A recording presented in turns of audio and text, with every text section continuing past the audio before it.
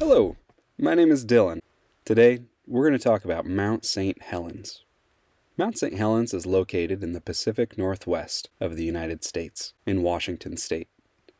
Today, the landscape around Mount St. Helens has been drastically altered by an eruption that occurred here on May 18th, 1980. Today, Mount St. Helens looks like this, but before the eruption, it looked like this. To tell you more about this drastic change is my friend, Gina. Hello, my name is Gina and I work as an educator with the Mount St. Helens Institute.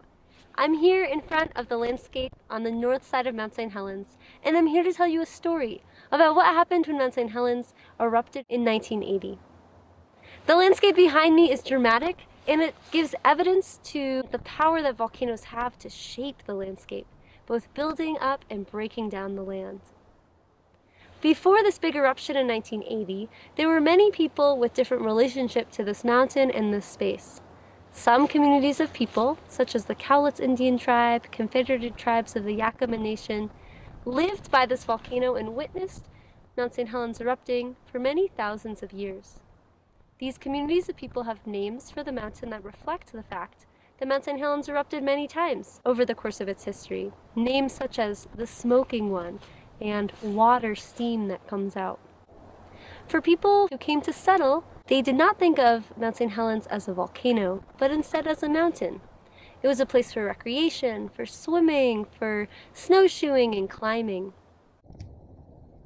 About 2 months before the large explosive eruption of Mount St. Helens in 1980, an earthquake was detected by a team of scientists in Seattle.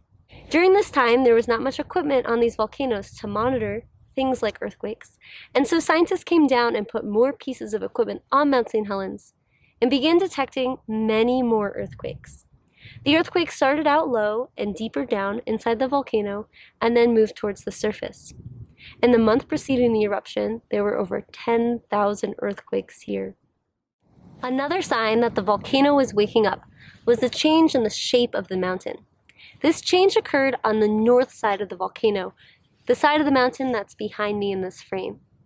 As magma pushed up and caused many of these earthquakes, it changed the shape of the mountain, pushing out or ballooning out the north flank. This shape change was so dramatic that the side of Mount St. Helens grew outward at a rate of 5 feet a day for an entire month. The volcano changed its shape. Scientists came to monitor this shape change. This was a time before there were such things as remote cameras. So people needed to be here right where I'm sitting to use reflectors and actually measure the change in shape of the mountain. On the morning of May 18, 1980, the sun was shining and it was a quiet morning. The earthquakes had ceased. The north flank of the mountain, which had become so swollen and so unstable, collapsed in a massive landslide.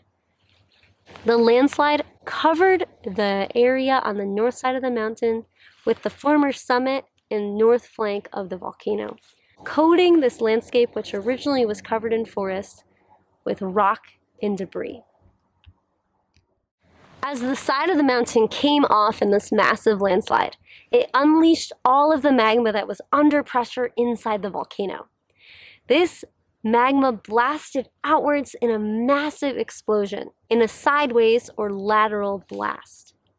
This blast traveled at hundreds of miles an hour across the landscape, knocking down the forest and burying the landscape with feet to inches of pieces of volcanic rock and material from the volcano. After the blast swept across the landscape, knocking down forest as far as 17 miles away, ash and magma exploded up and out of the volcano in a large ash column. This ash rose many thousands of feet into the air and created a column that was so high it was visible from cities such as Portland and Seattle. The ash was carried by the prevailing winds and blown over to the east, where it coated homes and towns and communities in eastern Washington with fine particles of volcanic rock. Some of that ash blew across the United States, and eventually, in 2 weeks' time, some fine particles of ash traveled all the way back here to Mount St. Helens. Along with the ash erupting up vertically from the volcano, some of the magma and ash exploded outwards down the flanks of the mountain. We call these pyroclastic flows, pyro meaning hot fire and clast meaning pieces of rock. These clouds of hot ash tumbled down the sides of the mountain, coating the landscape. We can see some of the evidence from these pyroclastic flows in the smooth flanks of the north side of Mount St. Helens. What was there previously was a forest buried by the landslide, and then buried by a layer of cloud of flowing ash, which formed the smooth surface on the north flank. One of the longest lasting effects of the 1980 eruption of Mount St. Helens were massive debris flows that carried ash and volcanic debris, mud and sand down the river valleys. These occurred because the mountain in May of 1980 was covered with snow and ice, and during this hot eruption and big explosion, the snow and ice melted and began moving swiftly down the river valleys, carrying all of the material that swept up in its path.